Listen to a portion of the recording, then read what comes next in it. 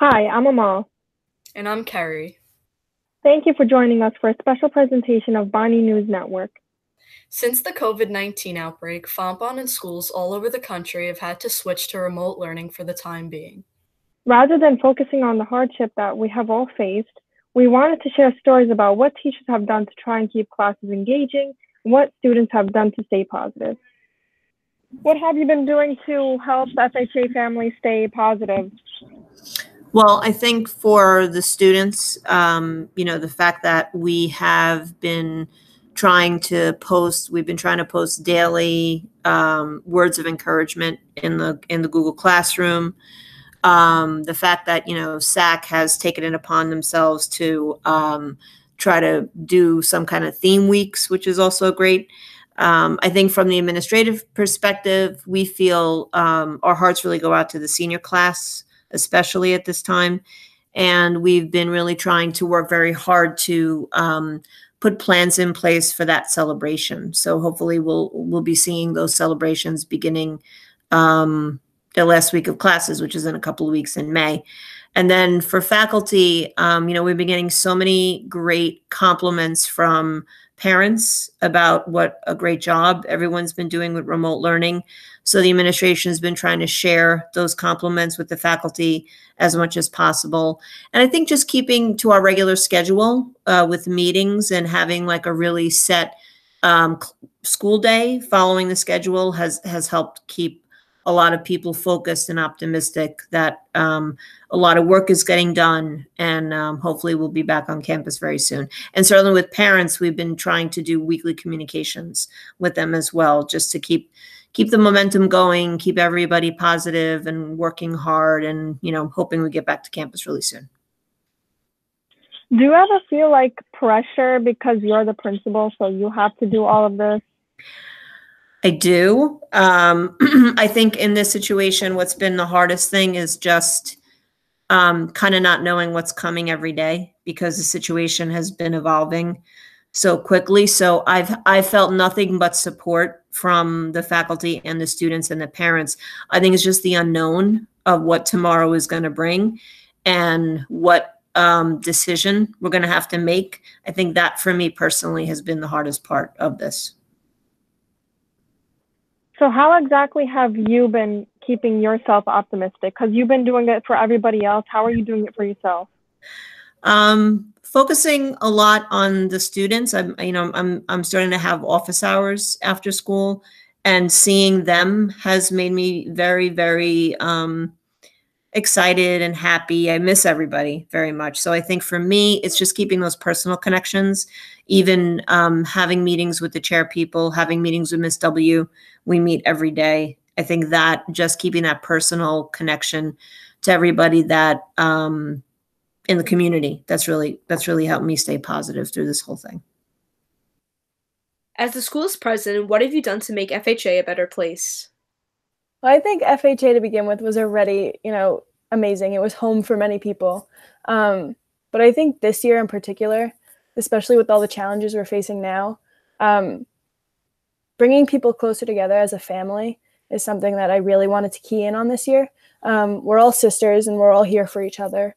The seniors for all the underclassmen and everything like that. We want to make sure that we're here for each other. And I think as the president, I had a platform that allowed me to help move that process along. So I hope I did a good job, and I know that I have a lot of sisters at Fontbonne and a whole family there. Many students have decided to create works of art during this pandemic. How has working on art made you feel over this pandemic? Does it help distract you from being bored? Definitely. So art is my favorite thing to do during quarantine because it can be really stressful when you're just in the house thinking about how you could be anywhere else but stuck in the house. So making artwork, it's something that it's I spend a lot of time doing it. It's very relaxing, and also it's just a great feeling when you're actually doing something productive.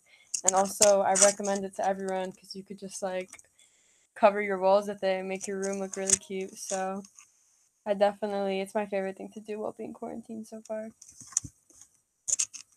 I actually like your wall a lot. So, Thank you. Even without sports night, what has made you want to like complete the mural? So for me, and I feel like for all the girls in our year, like I feel like the mural is something that's really important to us because we were really hoping on winning this year and redeeming ourselves because we got second place last year. So I really wanted to finish it because I feel like even though we couldn't have sports night, it will make everyone feel better and feel really happy to see the finished product. And also for me, like I don't want to just give up on it because I was really looking forward to doing it. So that's why I wanted to keep working on it. And just for everyone, just so we could see it and like still be like proud of ourselves in our year, even though we didn't get to have a chance to do sports night. And just one more question, just out of the blue. Mhm. Like, we don't have to keep this in. Like, I'm gonna cut myself out. Like, we're cutting me out. Like, you're gonna be the only one in it. Like, how do you feel knowing that like senior year is over and you're stuck at home? Like, how do you feel about that? It's definitely really hard because for me, and I feel like for most of us, we were so looking forward to the end of the year. Like, not just to leave, but just because there's so many things that we had to look forward to. Like, we had our graduation, we had our prom, like senior day, like where the day where we wear our college shirts, like the tie-dye shirts, so much stuff that you would see all the other seniors doing. And then it's just so sad that we might not have a chance to do that. But most of all, I just really miss my friends. I'm really sad that we didn't get a chance to say goodbye, and it really breaks my heart, but I'm staying hopeful. I'm trying to stay positive, and I really hope that we'll be able to work something out and that we'll be able to see each other before we go away for college. So So, Anna Maria, Yes, Kristen. what have you been doing in quarantine to keep yourself entertained? Well, I've been doing a lot of different types of art. I painting my door, you can see right there. And that was fun. And then I also tried this thing called FX makeup. It's like used in movies a lot. It's like fake blood and like modeling clay and stuff like that. So I tried that for the first time, and I had a lot of fun with it. So, what are some ways you've kept in contact with your friends and classmates? Google Meets all the time. Like 24/7, I'm on a Google Meet with Elisa. And then we set up that Instagram page to like go through all the senior like college decisions. So that's been Oh, yeah, I forgot you did that. Yeah. And that takes a lot of time, but it's like it's a like fun keeping busy type thing. Oh, can you talk about that more? I forgot you were the one who did that. That's good. Yeah. So Elisa and I have been like accepting like direct messages from everyone, like saying where they're going, what they're majoring in. It started because we were just nosy and wanted to know where people were going, but now it's cute. It's like we're trying to make people happy because every once in a while you get like an update on where people are going. Oh, that's cute. So yeah, it was just a really cute idea, and Elise is really artsy, so we put together a cute collage. That's lit. For everybody. Yeah, that's literally the only question. Cool. Are there any other ways you've kept busy during quarantine? I've been going on walks, and when it's nice out, I go paddleboarding on my lake. What have you been doing to keep your spirits high during lockdown? So since I'm not at Fontbonne, I decided to start scrapbooking like all the good memories I had at Fontbonne. So I started it from freshman year, and I'm currently working on senior year right now. That's like the hardest one because like it's all so recent, but I love doing it because I just relive all those amazing memories I had at Fontbonne, and it makes me feel like I'm back there. So it just makes me happy. What's it like being home? It's sad because like I know I could be spending all the time I have now throughout the day like at Fontbonne, but I mean, I have like through the Google Meets, like it's making me happy. Like I get to see everyone like from school, and I see all my teachers, and like by having the Google Meet, it makes me feel like I'm actually in class, even though I'm sitting in my bed. But I mean, it makes me happy too, so it works. How are you keeping yourself entertained? I've been watching a lot of movies and a lot of TV shows, mostly like funny ones. Like I usually love sad movies, but like I can't make myself more sad.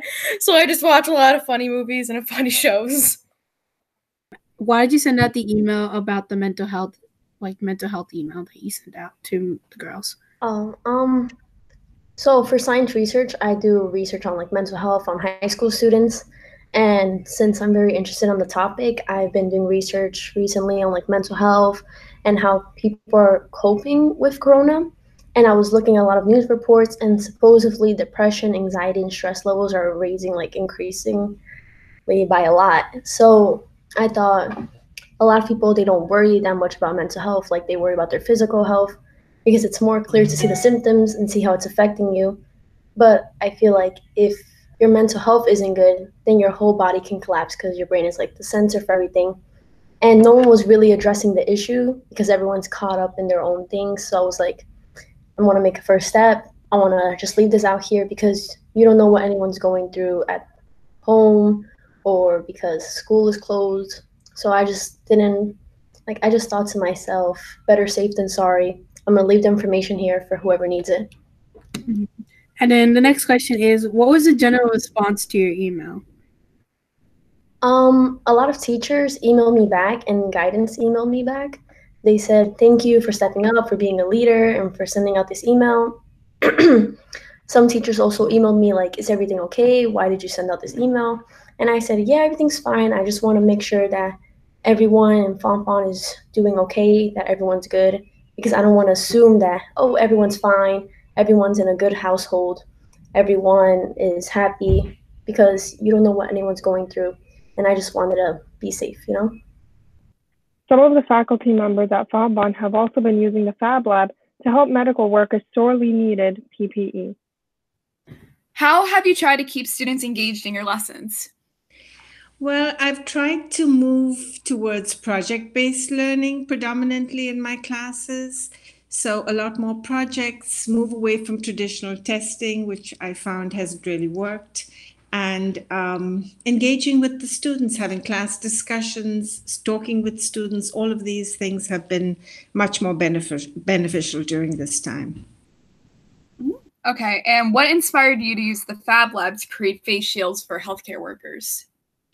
Well, I really wanted to do something as an educator. When I first heard about the crisis all over New York City, I kept racking my brains. What can I do as an educator to help the situation? And I was listening to a show, actually, a TV show from Rachel Maddow's show, where she requested, if anybody has a 3D printer, could you print something? So I started looking into different prototypes together with Mr. Williams as to what we could possibly print. And we were not really coming up with too much in terms of 3D printing and what could be done. And then 2 weeks later, NYU had an open source file online where they showed you how to laser cut a face shield. And I said, wow, this is something we could do. So as soon as we saw that, Ms. Rivera came into school and she modified those files and she worked with them and adjusted them so they fit our laser cutter. And then we were able to start production. So we tried to order the supplies that they required, and we weren't able to get them because they had been all sold out. So even something like elastic was totally unavailable. We tried going to different Walmarts and craft stores and whatever was still open online. And, we tried online sources as well, and everything was sold out. Nowhere could we even find elastic. So we said, let's improvise. So we called Mr. Tetsky and we said, what do we have in the school office that we could use? And she came up with some ideas that she had. She brought us some book report covers that she had in the main office. And we had some sheet protectors that we found in various drawers in the school labs. We kept looking through to find what can we find. And we experimented with these. And then we had some large rubber bands that we had in the physics cabinet. So we used all of these things and we said, let's see if we can make one and if it'll work. And it actually did. And we said, wow, this works perfectly. We tried it on. We sent the pictures and the dimensions, etc., to a doctor. And we asked, well, what do you think? Would this be medically acceptable? And she gave us the green light signal. She said, yes, it looks perfect. Go right ahead. So then we continued production, and we, started making them immediately. And we found we were able to reorder those supplies because, book covers were not being bought up, or, rubber bands were not being bought up. So we quickly ordered, enough supplies. And we've made over 1,000 face shields so far, and we've supplied 13 different local hospitals who are all really, really grateful. In fact, they say that our shields are more friendly on the face than the rigid shields that they were using, because they have to be in them all day. So it's easier on the face to have a lighter shield. So actually, we didn't know it at the time, but our book cover worked pretty well, our book covers. So it's been working. Yeah. Our PE teachers have been finding ways to keep classes active and fun as well. How have you been trying to make sure students are active while we are sheltered in place? Well, I've been trying to do different things with the girls. I had sophomores doing a basketball shootout with socks into a garbage pail from different positions and a trick shot. I've had the whole school doing the twist, all my students doing twists, videotaping themselves and sending it to me because I thought that would be fun. And now I've been doing all kinds of workouts. I was doing some upper body workouts, and now I just finished today doing my leg workouts, and next week I'm going to start doing chair workouts. Is this going to be videotaped? So we'll be doing things like this, I really miss being in school. I promised that I would never complain about traffic again, probably until the second time I was late for school because of traffic. But it's even though I'm seeing my classes face to face because I meet every single class, it's not the same as being in class with everybody. I find that I just miss everybody. I miss being in school. I miss the routine. I mean, I get up the same time every day and I do the same thing that way, but it's not the same as being able to give my students a high five as they leave the gym, Yeah. What motivated you to make your own personal moment of frustration video? So what happened was, as you guys know from me posting, I definitely have some internet struggles. The internet is weak here. And so I've been having issues with uploading to YouTube, and I kind of figured out my way around that, like trying to upload overnight and stuff like that. But then the other morning I woke up early and I was like, all right, I'm going to get this video out of the way for them, and get it uploaded. And I literally woke up at like 5:30, and which is like, I don't mind waking up early, but I woke up early specifically to do this video, recorded it. It was only 15 or maybe 17 minutes long. I was like, great, this is going to upload so fast. Mm-hmm. And it literally took about an hour and a half to get that video, or the clips of the video, off my phone and into iMovie, and iMovie would not stop glitching, and I couldn't figure it out. And I was getting so frustrated, and then I was getting upset because I was like, not like, I wasn't like crying upset. I was just like enraged upset, where I was like, I specifically woke up to do this, and I want the kids to have this lesson. And I was getting like all like crazed from that. And I just took a moment to like check myself and be like, well, like, honestly, what would I do? Like, let's just say that a student was having this problem, what would I say? And right away I heard myself being like, well, you got to push through that problem. Like, you have to figure out another way to work through it, because what you're doing right now is not working. And so I made a cup of coffee, because we always need that. Made a cup of coffee, went and Googled, figured out what the issue was. Part of it was that the app needed to update. The other part of it was that I had to move like where it was being stored. And it ended up working out. It did end up uploading on time. I was so happy. But I think I feel like I recorded that video. I think I say it in the video. I'm like, it's 7:30 a.m. I'm like exhausted. So it literally, I recorded that right after it, because I was like, you know what? If I was in class, I would have made like a little sticky note for myself and like shared that with each section of Algebra 2 and been like, look, you know, this is, if anything, this is the connection between working through problems in math, which is like a very safe environment, right? Like, what's the biggest risk? You know, you have to erase something if it's wrong. Like, there's no risk, but you're still challenged. And it was the same idea where this was a challenge. I didn't know what the answer was. It was frustrating. And instead, it was a good moment to just check myself and be like, no, you can get it. You can figure it out. So I think, and then the whole thing connected to quarantine for me was like, well, what's, you know, I guess, what's the value of keep doing math class in quarantine? And also just like sharing our frustrations is important. You know, it's how it's important to say, like, I am frustrated and that's okay. And I'm going to move through it. And that's like all of quarantine. Teaching is all about your human relationship with your students, right? It's that you see that I am totally not perfect. Like, I got really frustrated there. You guys get frustrated with any number of things. Like we all do. And so part of it is just like sharing that moment together or different moments. And the other thing is that when we share that we're frustrated by these things and like when we express that, like, you know what, I was frustrated and that's okay. Or I had a really tough time getting through today. I had a tough time waking up today. All of those things are things that are okay because this is not normal. Like, this is just not a normal situation.